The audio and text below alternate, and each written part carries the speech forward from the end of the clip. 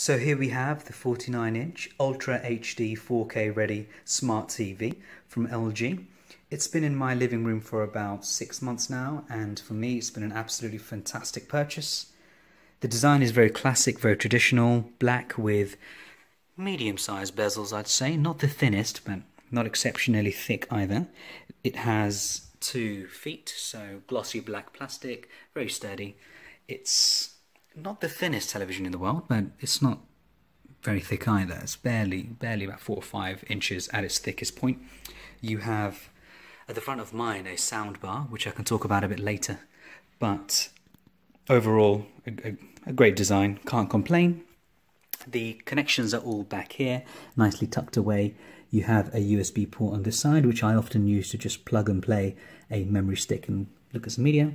And then you have the usual additional cables. So I've got a coaxial cable for Freeview, I've got an optical cable for the soundbar, HDMI for the PlayStation 4, and an RJ45 Ethernet cable to connect it to the internet.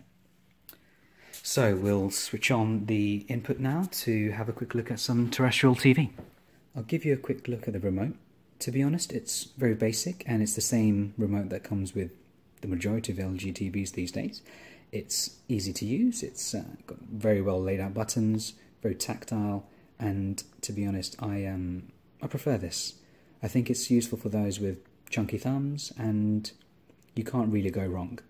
And it's quite light, so it's not too overbearing in your hand. Of course, some of the newer LG TVs come with the very snazzy Magic remote, where you can use it like a Nintendo Wii controller, but this did not come in the box. But I do believe this TV can be used with a Magic remote. Now, what I'll show you first is the difference between standard definition and high definition.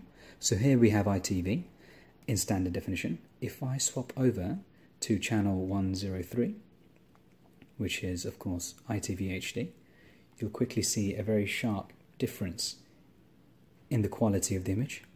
Immediately you can see it's crisper, it's much brighter, and oddly the sound is a lot better as well. HD does bring with it better sound channels. Now it's muted here, but I'll show you the sound a little bit later. What I'll quickly show you now is some of the settings. So what you have in the remote is a very small button at the top that says Q menu. That's the quick menu. As soon as you press that, you have access to, on the right hand side, a few quick options. You have the option to adjust the picture, sound, aspect ratio, putting on a sleep timer, which I'm sure is quite handy if you have a TV like this in your bedroom, and a parental lock feature. But if you go down to this triple dot button here, you press on that and you get access to the full suite of settings for this television. It's very quick, it doesn't lag as much as you might think, and considering it's using the new LG WebOS software, it works very well. I won't bore you by going through all these different settings, but they are vast and you can adjust the TV to your liking. You can of course add security and password locks, as it is a Wi-Fi enabled and internet enabled TV.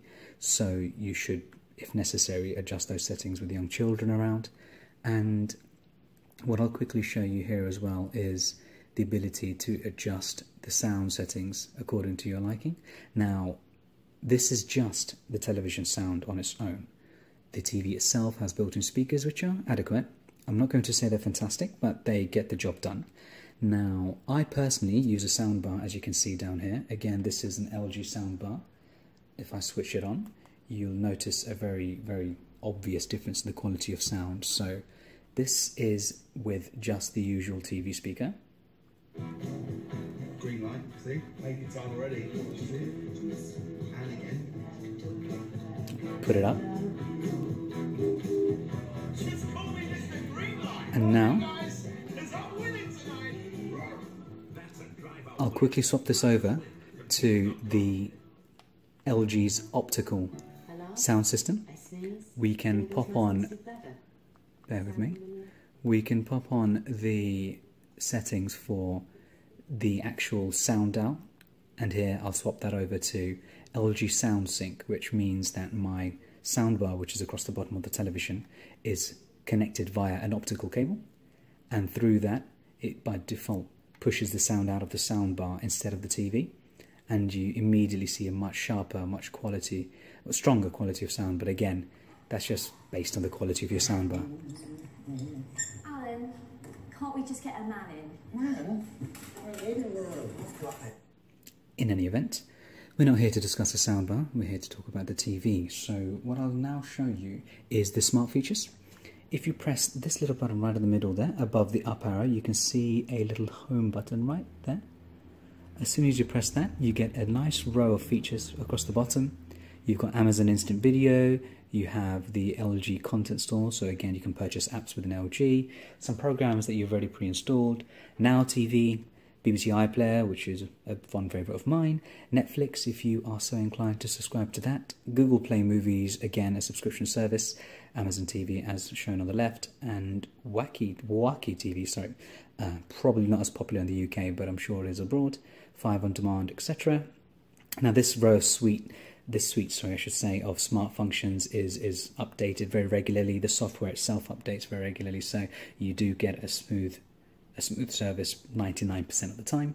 If I now quickly go into Amazon Prime TV, this will be a good way to demonstrate the Ultra HD features of this television. Of course, you need Ultra HD content to see Ultra HD footage.